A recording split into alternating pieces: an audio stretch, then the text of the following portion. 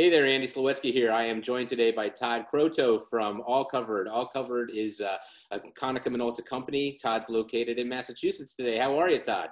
Hi, Andy. How are you? I'm good. Thanks for giving me an excuse to put on a dress shirt. There you go. You're fully dressed right now. We're not going to ask, but Yeah. I'm good up here in Rochester, Western New York. We're hanging in there. We're getting through this, and you guys are a critical piece of the types of companies that are out there keeping the hospitals running. And why don't you tell us a little bit what All Covered does and who you guys are? Yeah. So like you said, we're the IT services division of Konica Minolta. We were acquired a little over 10 years ago, or 10 years ago almost. And all types of IT services, all types of customers, big, small.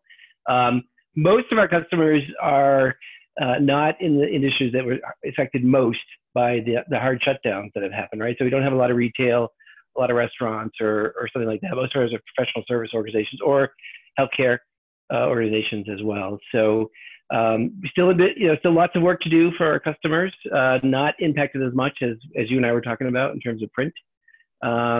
And just a mad scramble when all this first happened, and now it's sort of settling down to normal volumes of support. So great overview of All Covered and what you guys do. Just to take a step back, probably should have asked this before that. How's the All Covered team? How are your people? I know you're located all over the place. I'm very friendly with a lot of your people, Drew and Mike and Jenna, and your whole team. Yeah.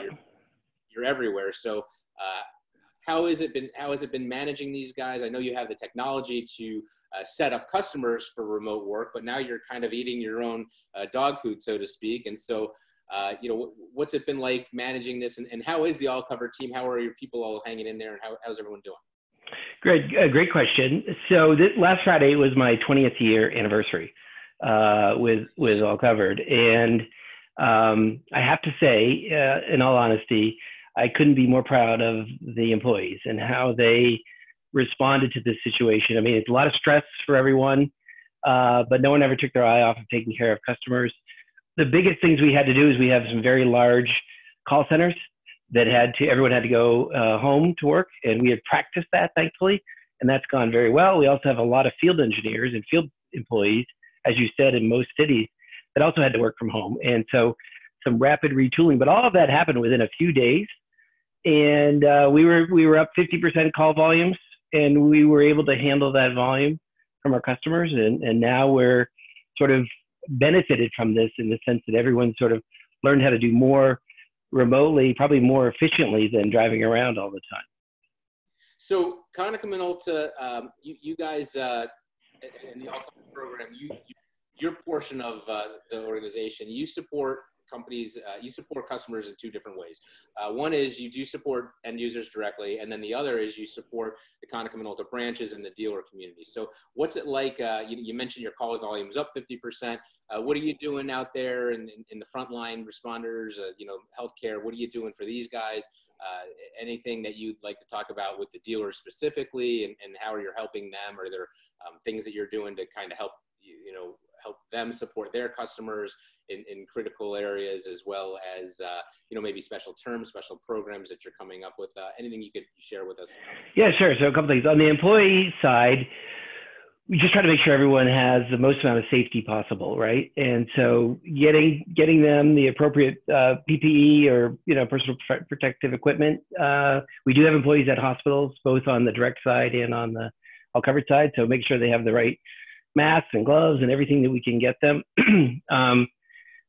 For the dealers, we've done a couple things, right? So in conjunction with Laura Blackmore, right, we've done some sales training for the dealer community in terms of how to sell remotely, right? How to do a good appointment over video with a customer, right? And so that was done.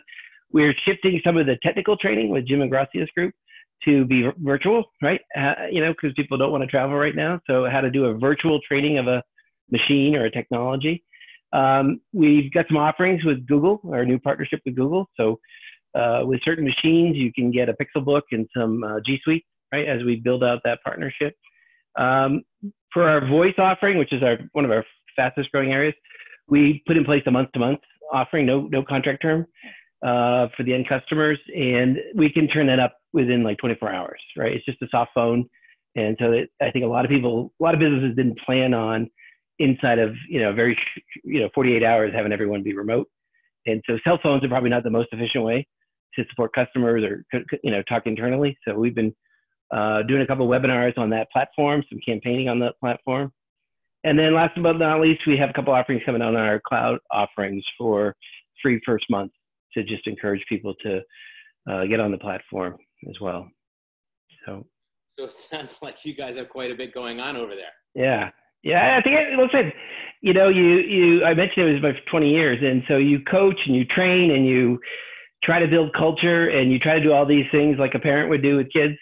And you hope when it matters, it matters. And like I said, the creativity, the ingenuity, the grit was just really impressive, right?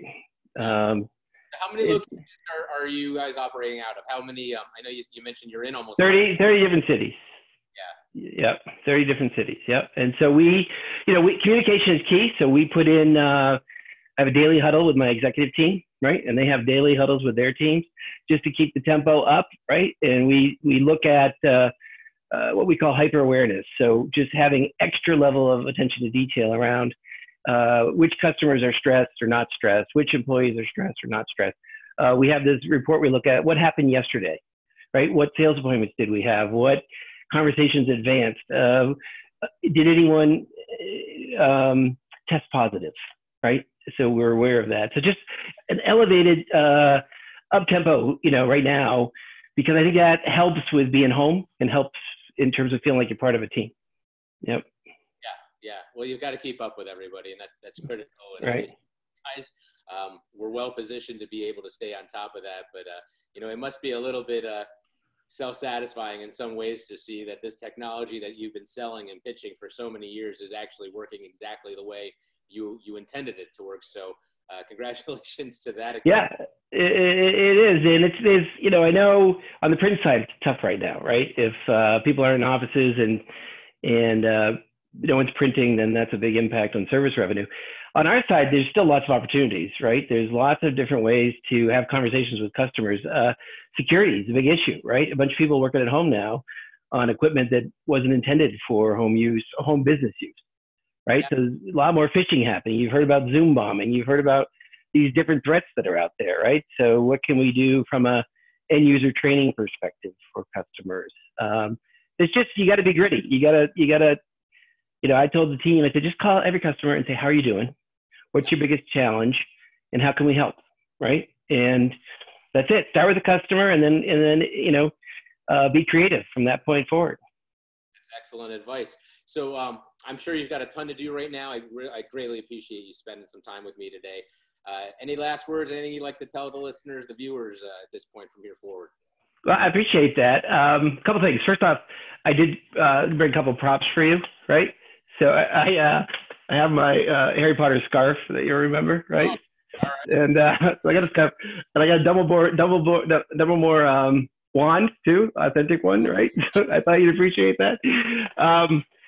So the big thing, there you go. I love it. There we go, Harry Potter. Listen, if you're a leader or manager, now is a great time to lead your people, motivate your people. People want to be led. They want to be comforted. They want to be inspired. They want to be, what should I focus on? And so it's a great opportunity. My message to people has been focus on what you can control, right? And you can control your attitude every day. You can control how creative you are. You can control the hyper awareness activities we talked about, right? Being really aware of what's happening.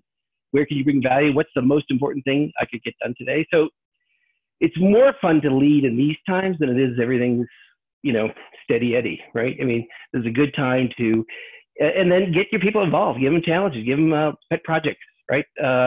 Keep them focused, and this will be over before we know it. Great advice. Great advice. Yeah. Thank you so much, Todd. We will talk soon. I'll follow up with you in a little bit, and stay safe, stay healthy, say hi to all my friends out there. You too. Stay safe. Thank you again. We'll talk soon. Bye-bye. Yeah, bye.